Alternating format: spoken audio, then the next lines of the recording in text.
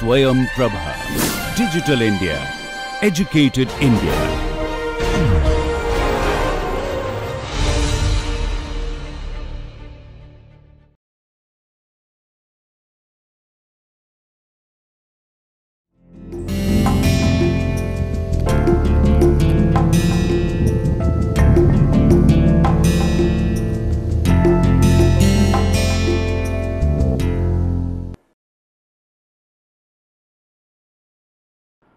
Welcome back, my dear friends. A very good morning, good afternoon, good evening to all of you whenever you are hearing this lecture and whichever part of this world you are in. This is the investment analysis and portfolio management lecture series under Swayam lecture, and my good name is Raghunandan Sengupta from the IIT department at IIT Kanpur in India. So, if you remember, in the 8th lecture we were considering the different methodology of trying to draw the efficient frontier, and there were actually 5 bullet points. Obviously, you can extend that and have different combinations and have different ideas how you can draw the efficient frontier, but the main idea was basically you can consider a combination of short selling being there, not being there, and riskless lending being there, not being there. That means, there are 4 combinations as such, which we have discussed in detail in the 8th lecture, while the pending part was basically trying to incorporate other such constraints which can be brought into the model to draw the efficient frontier. So, that is what we are going to discuss, and further on some other related topics about portfolio management. So, the basic lecture title is still continues to be in the area of portfolio theory and portfolio management, and the lecture actual descriptions in details would be considering from the first to the last as shown in the slide, would be incorporation of other constraints and assumptions as I just mentioned few minutes back. We will also consider Lindner's definition of how it can be incorporated, in the sense that if you have short selling in the model, how to make it much more practical. Lindner's definition can be considered in order to consider SS or short selling in more practical way, and what is the problem if we do not consider that in the practical sense. I will just mention it very briefly. We will consider the single index model, which would be the main work based on which the CAPM model or capital asset pricing model can be discussed. We will consider the concept of non-diversifiable market risk or systematic risk, diversifiable risk or non-market or non-systematic risk. So, by systematic and non-systematic risk will mean the one which cannot be diversified and which can be diversified. I will come to that later on. We will consider in a very brief that what we mean by market index. In Indian context, we will have the BSE and the NSE, and obviously, when we come to that we will discuss the other market index existing in different parts of the financial market in the world, in Europe, in US, so on and so forth. And to continue this discussion about single index model, we will expand that into the multi index model, which can also be considered as a precursor to APT concept, arbitrage pricing theory. So, as you can see in this slide, we are trying to basically now consider different constraints, different assumptions being brought into the model when you want to draw the efficient frontier. So, actually we know, and which is already written here. So, I will just highlight it accordingly. So, if you consider the maximization problem. So, the maximization problem was maximization of the return. So, return based on your investment, and here RI bars, which are the returns for each and every index, and bar denotes the sample average that you want to maximize when the returns are multiplied by the weights, and weights are basically the decision variables you want to take. In case the weights are between 0 and 1, then the sum of the weights should be 1.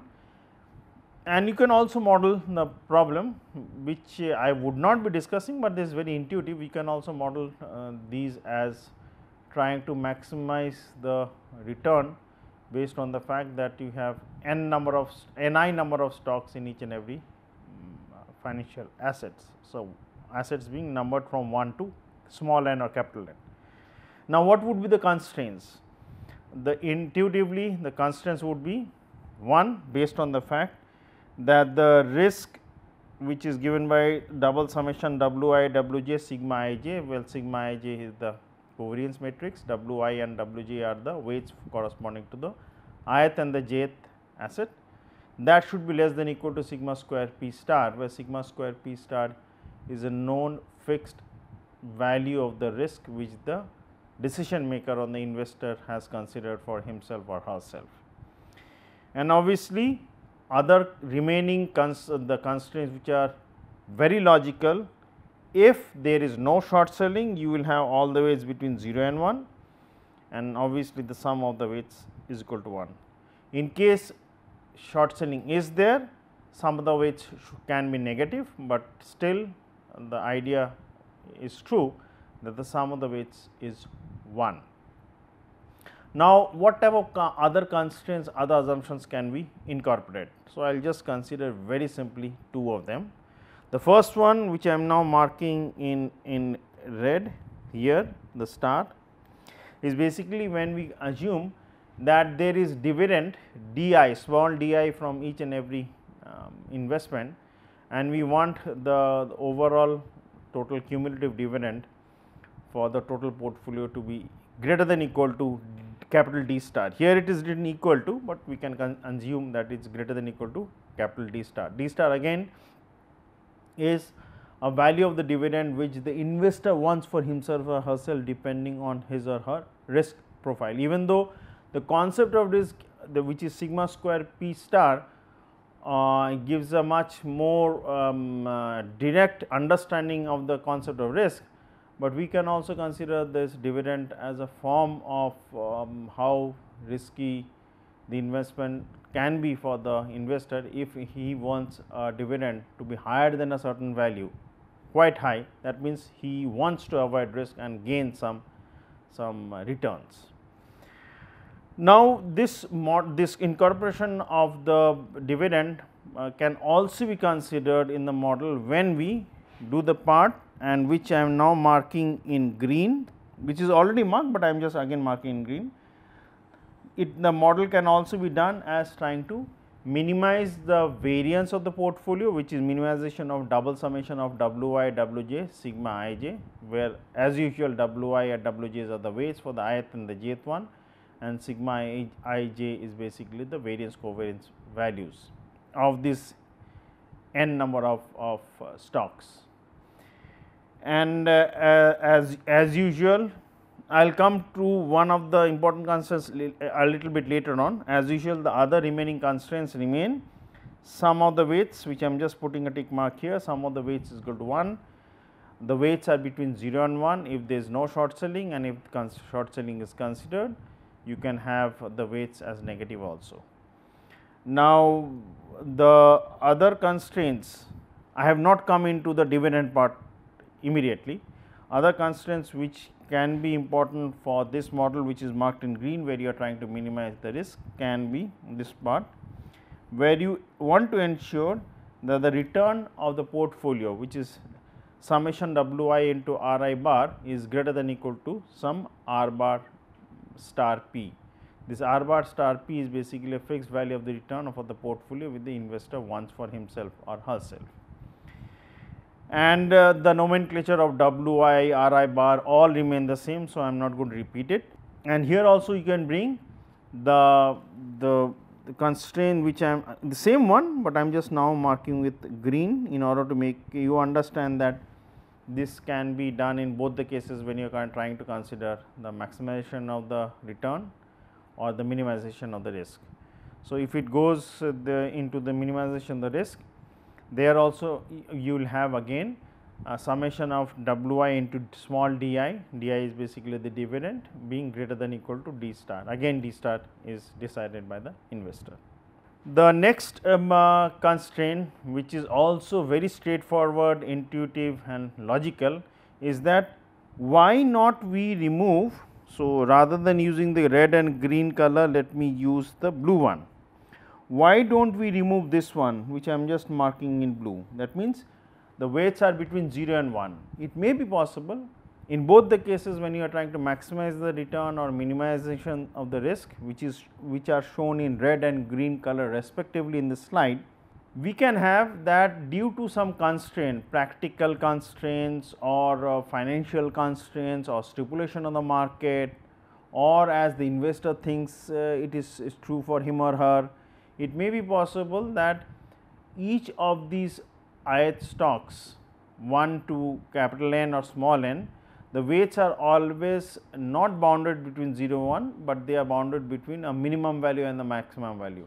Consider like this: the investor has decided for himself or herself that he or she cannot invest more than, say for example, 70% of the weight, total weight which of the money which he or she has in, say for example, Tata Motor stocks or SBI stocks or ONG stocks.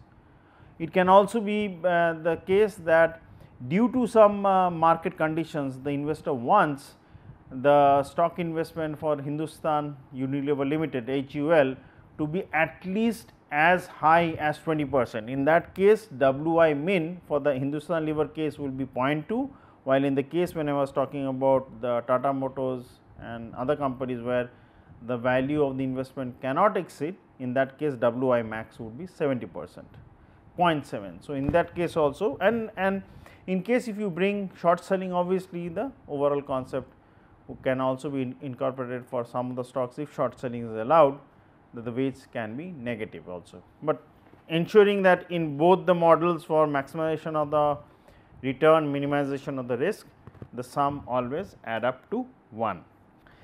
Now, Lindner had a very interesting definition of how to incorporate short selling. Now, to go back to the background of short selling is basically we borrow and invest that particular stock in our portfolio. So, when you are borrowing, obviously it would mean that there is an so called resource utilization, in the sense my money is being utilized in order to basically go for a short selling mode. But the idea is, in case say for example, there is a negative trend in the prices, whether it is increases or decreases, I am not going to go into that. If there is a negative trend in the prices, it may so happen that I have taken or borrowed some stocks at a value of, say for example, 100, and due to some reason the prices have really gone up or down, and at the end of the day when I close my position and return that particular set of assets from considering they have been short sold, then the amount of loss which I can face an investor can be huge. That means, there is a chance that I may default. In order to overcome that, Lindner had given a very simple way of trying to incorporate that concept of short selling in a mathematical way. So, this is what I am going to discuss. So, let me read the 3 bullet points and then I will explain as I continue discussing these 3 bullet points, I will explain in details about the concept, and I will come back to these type of model formulation and solving at later on. So, as short selling, SS means short selling, as short selling involves putting an amount of money equal to SS for security reason, because if I default, the other person with whom I have gone into the contract for that short selling would make a loss. So, that means a security should be required from my part in order to ensure that even if there is a default, the money is there to compensate the other party. So, let me continue reading it. Putting an amount of money equal to SS for security reason. Thus, short selling is like an use of fund rather than a source of fund. That means, the amount of money which I have, obviously I will be utilizing that for as a source, but also remember a particular amount of this amount of money which I have. So, some proportion I am utilizing in short selling, other proportion I will use as a collateral, as a guarantee, such that in case of negative price movement with respect to my position, the other party does not make a loss. So, the total fund that the broker means the person who is investing, broker invests and the short plus the fund invested in the long position must add up to the original value of the investment. So, out of the total amount, I will be using some in short selling, some as a so called collateral and security. Since under short selling we can have Wi is less than 0, it can be negative also. Hence, the proportion of the fund invested in short selling is actually denoted by mod of Wi, and we would always ensure that the mod of the Wi's, because Wi's can be positive, Wi's can be negative also. And in the case when you are utilizing the fund for some of them are short sold and you are trying to utilize it for the others, the weights can exceed 1. But in order to ensure that, considering the mod values of this positive and negative values, Lintner mathematically had shown that we can consider mod of the weights as 1, and we can continue considering the short selling based on the fact that the total amount is not used for short selling, some amount is used as a guarantee also. Okay. Now, if you remember when we are discussing the key points to be discussed, we had discussed about the single index model and so on and so forth. So, we will basically start that discussion in a smooth manner here. So, whenever you are trying to basically formulate a portfolio, till now what we have seen is that the rates prices are given, end of the day prices are given. Based on this we find out small r or capital R, which is return or total return, and once these returns are found out, average of them are found out from the sample which you are picking up, our main task is to find out Wi, which are the weights, or if I consider the in a more in depth manner, is basically to find out the number of stocks I will buy or sell in a particular asset, which is NI. But the idea is that related to that, we need to find out the way of methodology of calculating the returns. So, based on the returns are found out, then only we can utilize those return values RI bars and use that for the calculation of the weights or in the optimization model, in order to draw the efficient frontier in the best possible manner, so that they give us an idea of how the efficient frontier looks like.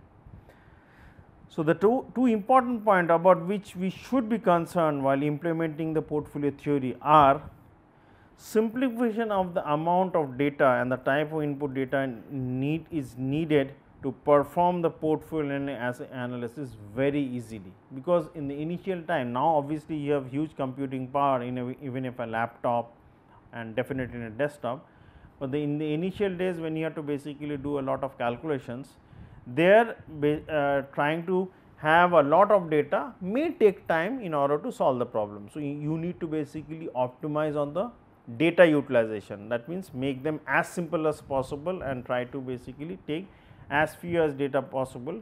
Not you are not reducing the problem, you are trying to basically take few sets of data only to do your calculations correctly, nicely. So, that was basically the initial emphasis. Nowadays, as I said few minutes back, that does not hold true due to the computing power.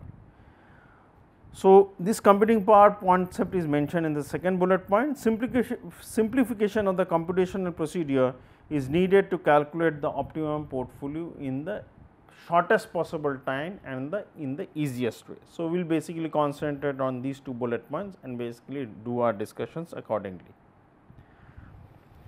To solve these above mentioned problems which we just discussed, like have the data, simplify it to the maximum possible extent and do the calculations and computation in the easiest methodology, we basically concentrate. There are other methods also, we will try to concentrate on two key factors, and the ideas are under the single index model, which I am just now underlying in blue. Under that you have the index model, you have the index models as I mentioned, which I am again highlighting. You have the single index model, which I said was basically the idea based on which you had the CAPM, capital asset pricing model. And the second sub point under index model, which I am putting a double tick mark in blue, is basically the multi index model, which was basically the background based on which we can discuss the arbitrage pricing theory. Apart from index models, single and multi index, what are the other methodologies we will consider? That we will consider here is the averaging techniques, and the averaging techniques also would be done in such a way that as we have considered for the index model, so also we will consider for the averaging technique. The main bullet points was data reduction in a very simple way and computational efficiency in the simplest possible manner. Now, as the word single index model is, which we will discuss now, is what does it mean? So, single index model means there must be one index based on which we need to find out how the returns of the stocks are. So, the question which will immediately come from your side is that can we find out a single index which will basically mimic and give us about the movement of the returns of each and every stock? Is it possible? The answer is yes. Under this method, the most important assumption which we will consider is that the co-movement, I will highlight it in yellow, the co-movement between stocks means scripts I and j, that means considering I and j is from 1 to n. Co-movement between stocks is due to a single common influence which is affecting each and every index, and this index we will see later is called the market index. That is basically it is the average characteristics of the market which we will consider as the index, which will have influence and the effect movement of the prices of each and every stock would be dependent on that, such that the movement co-movement which is happening between the stocks is basically dependent on the single index only.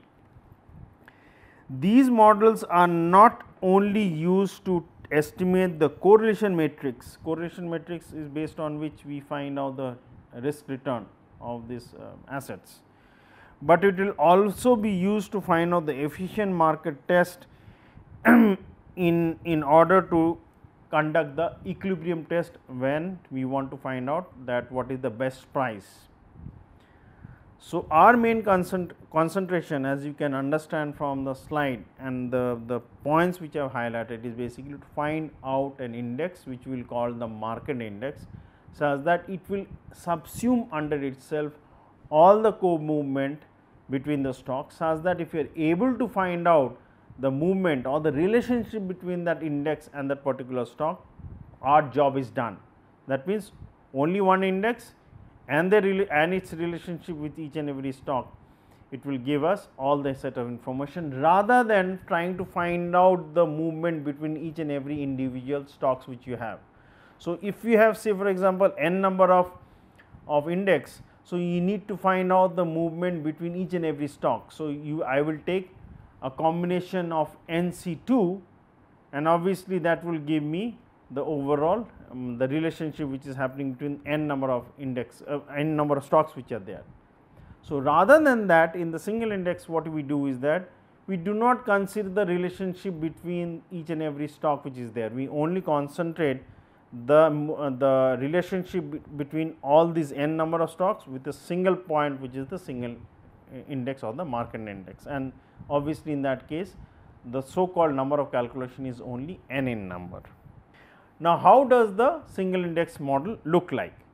Now, before I discuss this, let us step back to all the concepts which we have studied in simple geometry, in trigonometry, was basically the concept of a straight line. Now, if you remember, this concept of a straight line, I will use the red color here, was basically given by y is equal to mx plus c. So, here what I need to find out is basically the relationship between y and x. X is the independent variable and y is the dependent variable, and m is basically the slope and c is the intercept. So, if I draw the line, straight line, I will use red color both for the x axis and y axis. This is x and this is y, and if I fit, say for example, line would be this. So, this tan of theta this theta and the other theta which we had considered in the 8th lecture, the concept remains the same, is tan of that. So, this tan of theta is basically is equal to m, the slope, and this basically the coordinate at which it cuts the y axis is basically c. So, we are all aware of this equation y is equal to mx plus c. Now, what we are going to discuss is exactly on the similar lines. So, if you know y is equal to mx plus c, how it looks like, the concept which we are going to discuss would become very simple. But there would be one subtle difference, I am going to come to that later on. So, consider the equation which is there, which is the single index model, and why it is written like that, I will use the green color to highlight. So, the equation is R I is equal to alpha I suffix I plus beta I into R m plus epsilon.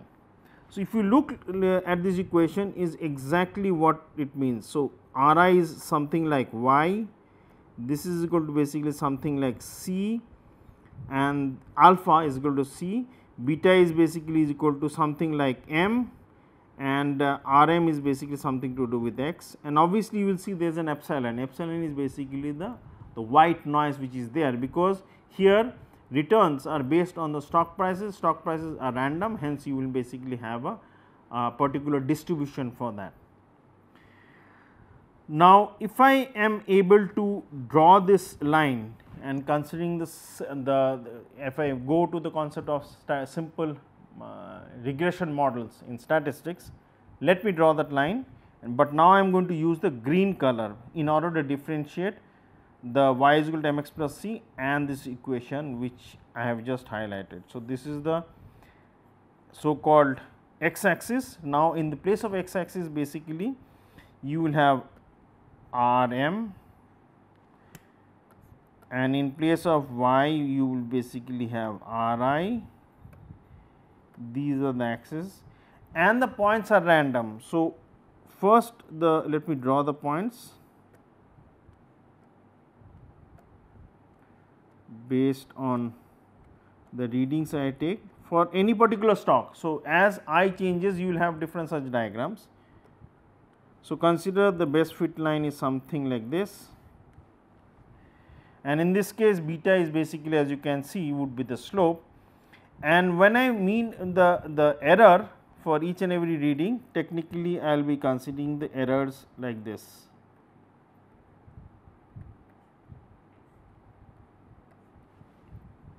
So, basically if I consider this as the first reading, this will be epsilon 1 for the first reading. If I consider this as the second reading, this was epsilon 2, considering there are 20 number of readings, you will have such 20 epsilons. So, our main task, if you remember, all of you must have done simple statistics in linear regression model, was basically to find out the sum of the squares of the errors and minimize that. And if you remember, conceptually minimizing the error was akin to the concept that you are trying to basically minimize the dispersion or the variance, and minimizing the errors, square of the errors, gave us the estimate of these values which are alpha and beta. I am not going to come to that immediately, the theoretical concept, but basically that was the idea how you do that. Now, let us bring this concept back into the discussion of the single index model, which I am again highlighting in green.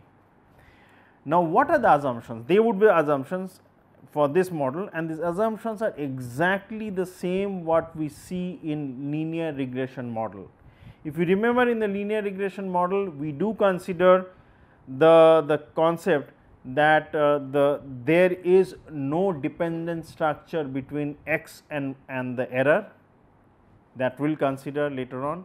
We will consider the distribution of y and x. I am talking very simply, I am not going to the actual statistics. We will consider the normality of distribution for x and y. We will also consider the errors has a variance, and the variance of the errors would be fixed, and so on and so forth. So, all those things are there, and also we will consider the errors to have a normal distribution with a mean value of 0 and a standard deviation or the variance of sigma square suffix epsilon. So, there are definitely 6 to 7 of these assumptions. So, I just highlighted the important point, and what I mentioned I will try to basically come into the discussion with each and every so called bullet points which are written out here. The first one, it mentions the error has an expected value of 0, which is right, because if you remember, in general linear regression model, not multiple linear regression model would be the case when you have more than one x. In linear regression model, the simplest of the assumption for the error would be a normal distribution with 0 mean and 1 standard deviation or variance. So, the first part which you have is exactly what is mentioned here, the expected value of the errors are 0. Now, if I am able to draw it, see for example, so I will use the green color here continuing it, or let me use a different color. So, in order to differentiate the people who are viewing this video, so I will use the blue color. But here I am not drawing x and y, I am basically trying to understand the errors. So, if I mark the errors here, so errors can be positive and negative. Errors are basically the difference between the actual value and the predicted value. So, if you see in this green curve, which I am not going to mark, this has already been drawn. So, this epsilon 1, epsilon 2 are basically the differences in the predicted and the actual value. So, the actual value was basically related to y and predicted value was that same y, but y hat corresponding to the predicted value of the forecasted value. Now, if I draw the errors and if I try to draw a continuous so called curve for the errors, even though that may not be true, but I am trying to basically depict it, the error would look like this. And these are the errors. So, I am measuring the errors along the time, and if you concentrate here, I have tried my level best to draw. If you see, the average value of this fluctuation of the errors is along this x axis, which is basically the value of 0. So, this is basically given here in the first bullet point, that the error have a expected value which is 0. The second one is, which I am now marking again with green, because I am using this green one, I am marking with a double tick. It means the covariance existing between the error and x, because RM is basically the x or the market. The covariance existing between the market and the error will consider as 0. And if you remember, in the linear regression model, we did consider the covariance existing between x and the error was 0. So, this is the one, that means there is no dependent structure existing between the errors and the market. So, error would be white noise, which is independent of the market movement, it is being affected externally. The third bullet point, which I am marking with a triple tick here, it means the concept of the covariances or the dependent structure between the errors are 0. That means, we will consider the concept that the dispersion of the errors sigma square suffix epsilon continues to be fixed, it does not change. Now, that I am going to highlight is using the blue curve which is there. Let me change the color of this stylus. Now, what it actually means, considering its normal distribution, what it actually would mean is, I think I should use the dark one, sorry for that. I should use and I am able to draw, if it is a normal distribution, it would mean that the variance which I take at any point of time, that remains fixed. That means, the variance is not increasing. So, if you are able to check these 3 slices on the normal distribution at 3 different points, normality holds. That means, the variance mean value is already fixed and variance is also fixed. That is basically related to the third bullet point. The fourth bullet point is that the variance of the errors is fixed sigma square suffix epsilon, which means the value. So, actually this is what is there. I have considered initially 1, which is the simplest case. It will be in actuality it can be sigma square. So, if I consider in the diagram blue one which I have drawn, let me use the blue stylus here. This means there is an variance which is fixed here, and the variance is basically for all these 3 curves at 3 different points is sigma square epsilon I. I means for the ith stock. Obviously, as I change I, the stock number changes. Finally, the variance of the market is sigma square m, which is fixed, it is not changing.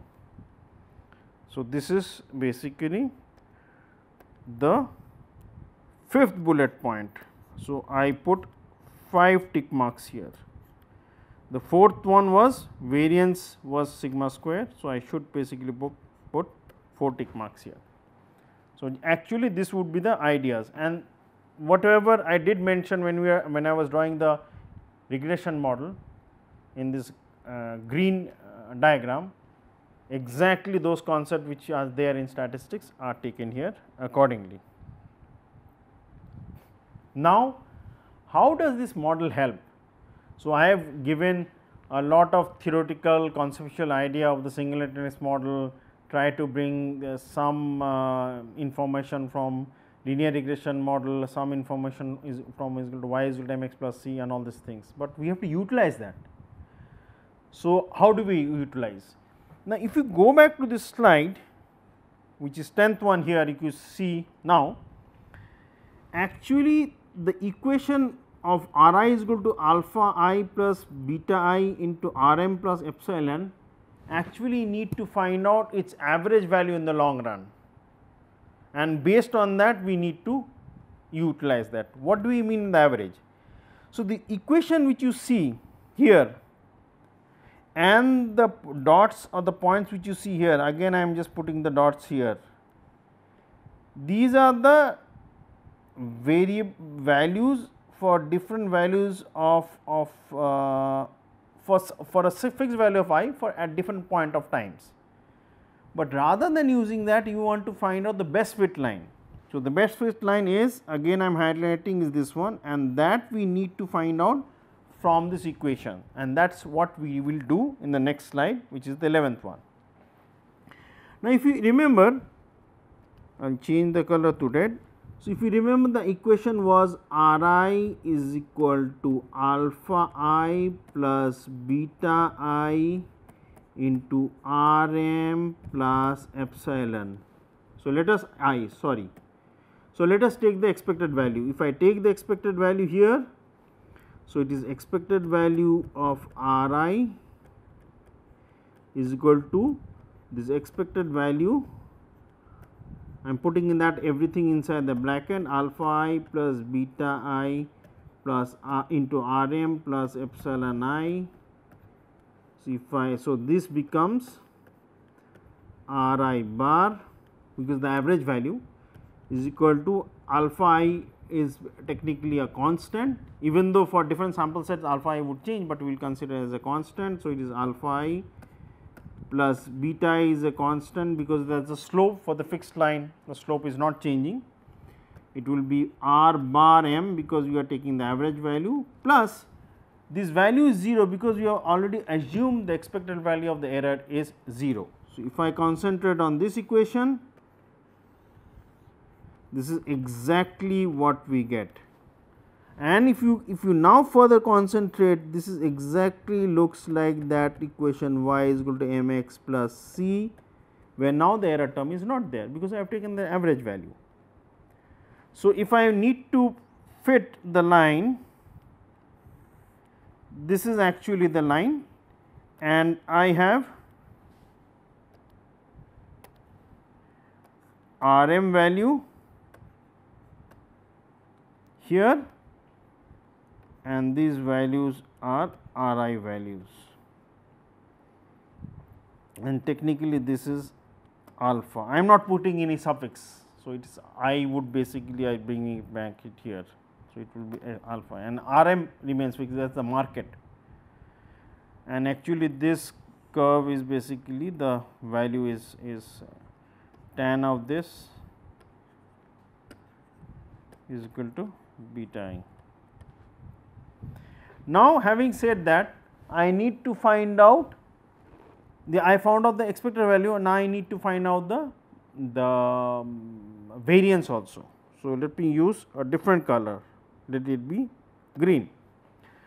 Now, again I go back to the equation which I am now marking in green. Ri is equal to alpha I plus beta I into Rm plus epsilon. So, if I take the variance, let me write it, variance of Ri is equal to variance of alpha plus beta I Rm plus epsilon I.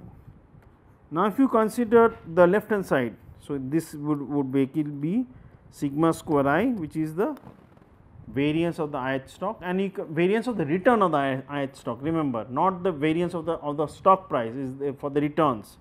And when I mean the return, I am always considering, I am writing it separately. Let me write in black one. So, this is basically I am considering returns as R I. I could have also considered small r also. So, depending on that, if it is capital R, the standard deviation would be based on the capital R values. If it is small r, the standard deviation would be based on the small r values. So, let us not get confused about that.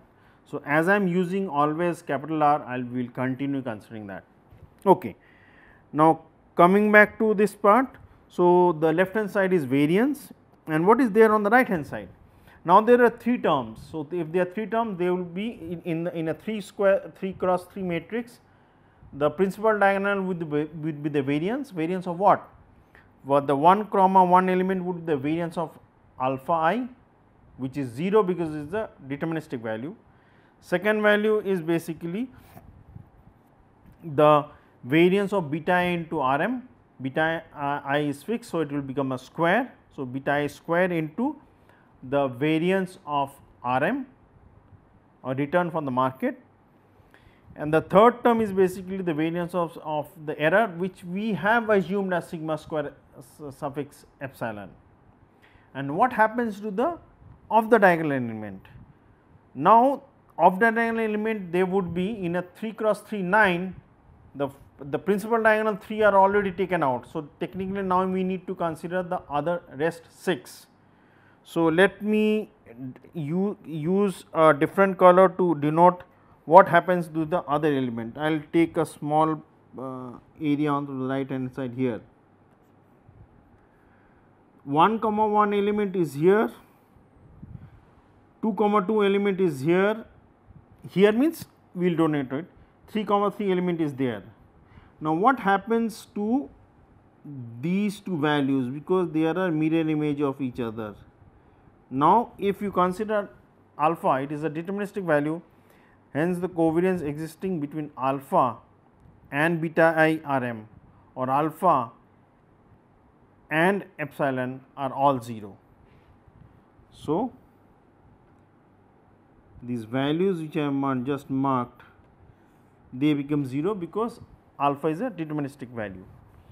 Now, let me come to the other 2 values, which is basically the covariance existing between beta I Rm and epsilon. Now, there was an assumption, if you remember, we have considered that the covariance existing between the market and the error is 0. So, technically we also ensure all the off diagonal elements are 0, only the principal diagonal remains, and that is what we are going to draw or mark. I will not say draw, the mark is. So, you will have the variance which is beta I square, because it is square because you are taking the variance, sigma square suffix m because that is the market, plus sigma square epsilon, and all other elements vanish. So, if I consider this equation, is exactly what we have considered here. And if I take so this was basically the variance of the ith stock, and if I take the covariance of the ith stock with the jth stock, covariance existing between the ith and the jth, then obviously I have to take the covariance based on this concept, and that it can be easily proved because we have done the first two. So, obviously, the third one would be very easy to understand. So, let me use a different color, say for example, violet. So, this third bullet point can also be found out, where sigma I j, which is the covariance existing between the ith and the jth one, is equal to beta I into beta j into sigma square m. Now, here is what we have been talking about, trying to find out the relationship or co-movement of each and every stock with the market, and that being the only deciding factor is the assumption. Here it is. If you consider sigma ij is basically the covariance existing. So, rather than that, we only replace that with beta I into beta j into sigma square m. Sigma square m once found out is fixed for the sample, and once you have found out beta j, you just multiply them, and the level of calculations, amount of calculations is reduced drastically. So, that was one of the important point why we considered the single index model. Later on we will consider this multi index model and also the averaging technique. So, let us consider a theoretical very simple example. So, we consider that alpha is equal to 3, alpha I or alpha is equal to 3. We will consider beta is equal to 2, which is the tan of that angle, and we have month wise, it can be day wise, second, weeks, hours, whatever. We have 1 to 5 days, 5 readings. Returns are given for the ith one, considering and not talking about the units, it is 14, 10, 25, 16, 4, it can be in percentage. You have the return on the market given, that is the market index is 5, 4, 10, 7, 1, corresponding to the values which are given in the second column. And here on the right hand side, we basically find out the values based on the return of these values which we want to find out, which is basically beta I into Rm. So, beta I Rm is because y, if you remember in the formula, it was Ri bar is equal to alpha I plus beta I into Rm, and epsilon is not there actually in the average values, but if you consider the average value not being there. So, now see here the bar is not there.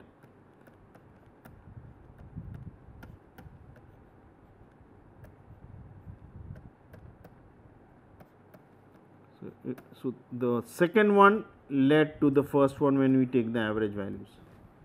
So, if we consider that, epsilon i's would be coming out. So, we just replace that. So, the returns are given, that means Ri's are given here, the returns Rm are given here,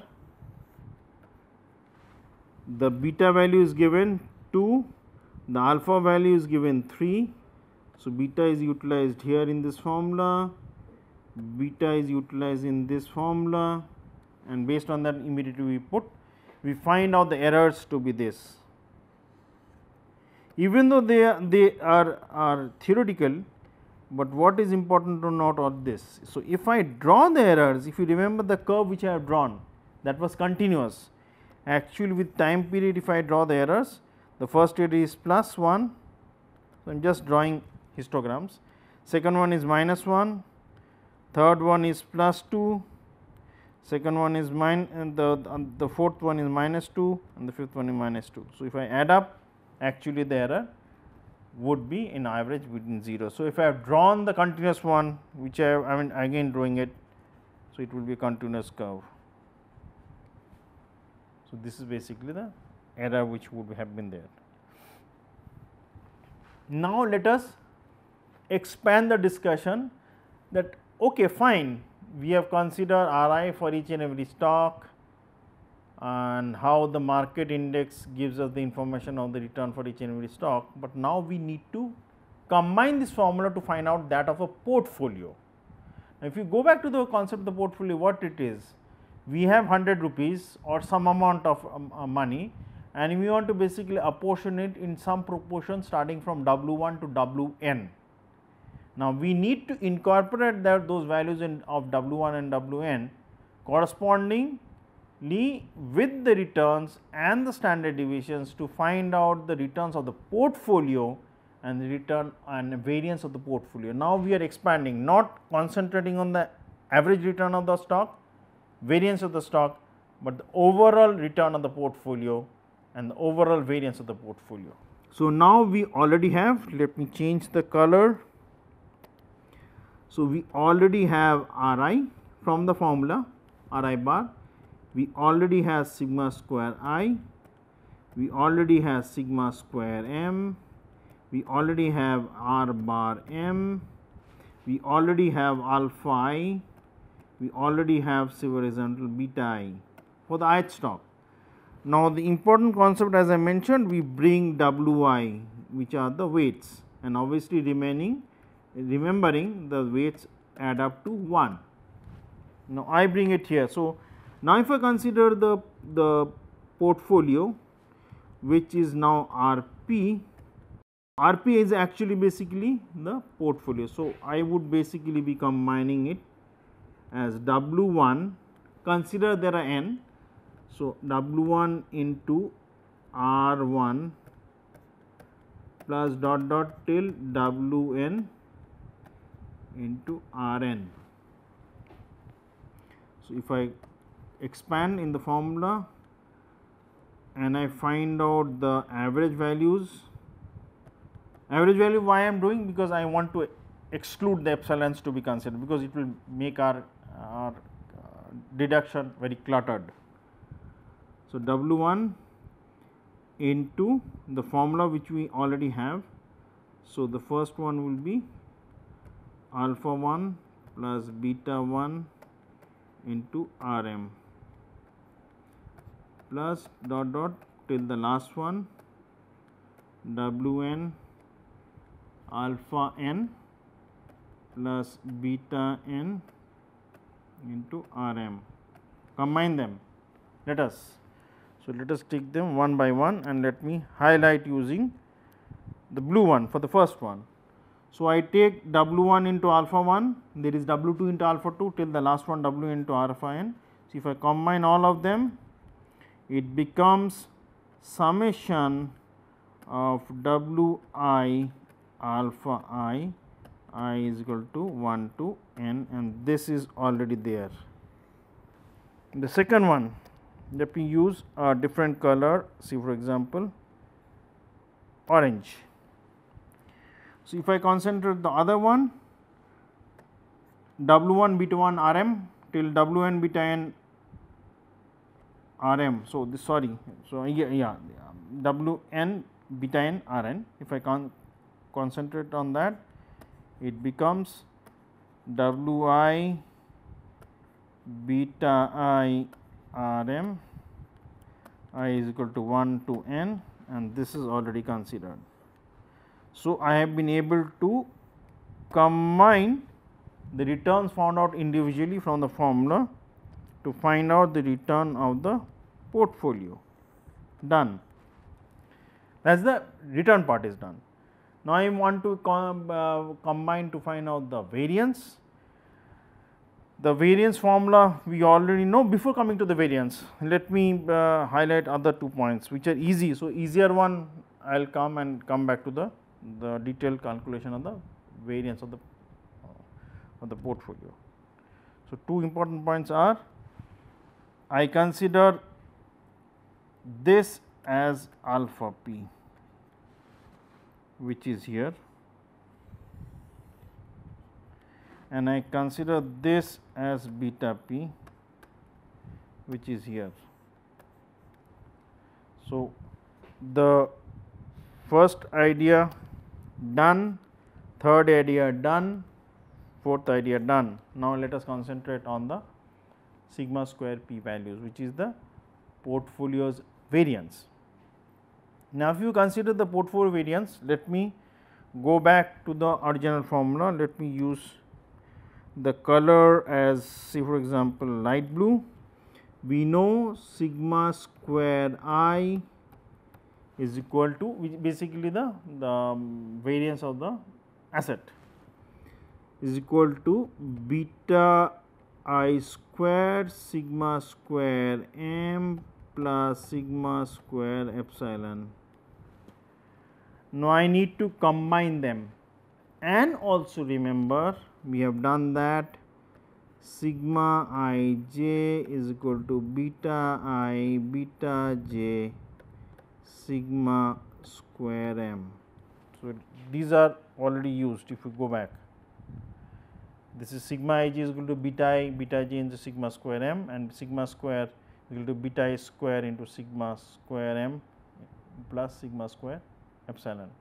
So, these are the principal diagonal values of the variance, and the off diagonal element are given by the covariances. So, there are weights W1 to Wn, we combine them. So, when we combine them, actually for combination, so sigma I j would be corresponding to the fact that I am considering the weights as W1 into Wj. So, if I, and they would be basically be all the off diagonal elements. So, that the number is, if you remember, it is n into n minus the principal diagonal. So, these are the off diagonal elements. If you combine them, that becomes this formula, which is double summation Wi Wj beta I beta j into sigma square m. So, multiplying the corresponding weights of the ith and the jth one, that will give me the of the diagonal elements. Now, I need to concentrate on the diagonal elements. Diagonal elements would have two parts. One is the risk coming from the market, and one is the risk coming from the white noise, which is random. So, these are the terms. So, from the market is this part beta square sigma square. I am sorry it is cluttered, but I am trying to explain it as far as possible in details. So, it is beta square suffix I into sigma square m is corresponding to the market, and the other part due to the error is sigma square epsilon suffix epsilon. If I have the weights, so obviously now the weights, they are the principal diagonal, they would be squared. So, W1 square, W2 square, so on and so forth. So, if I concentrate, these terms are here, which is W1 square into beta 1 square sigma square suffix m plus W2 square sigma 2 beta 2 square sigma square suffix m, so on and so forth till the nth term, and the other term is basically corresponding to the values which I have for the values for the weights. So, when I find out the weights, I basically multiply them and find out the weights accordingly, which is I can sum them up for 1 to n. So, now when I put in the formula, after considering for the portfolio, so this is the return of the portfolio corresponding to the fact that alpha p is basically the so called coordinate where it cuts the y axis is r p here now is alpha p, and beta p is basically the tan, and beta p would have basically a very specific name, we will come to that later, multiplied by average value of the market. Thus, if the portfolio P is taken to be the market portfolio, market means which I will come later on in the next class is about the BSE or the NSE. Thus, if the portfolio P is taken to be the market portfolio, all the stocks held in the same proportions, in the proportions depending on the market which is there, then as it is in RM, then the expected return of P must be RM. Because we are considering the proportions to be same W1, W2, Wn, and all the stocks like in the BSE or the NSE 30 or 50, we consider them in the same proportions as there in the market, then actually the portfolio which you are trying to mimic for the market would be as it is. So, it will mimic the market to the maximum possible extent, because it will be a small set of assets taken from the market index and it will follow the market exactly. I will come into the detailed discussion when we go into the multi-index model and other part later on. So, with this I will close this 9th class. Have a nice day and thank you very much.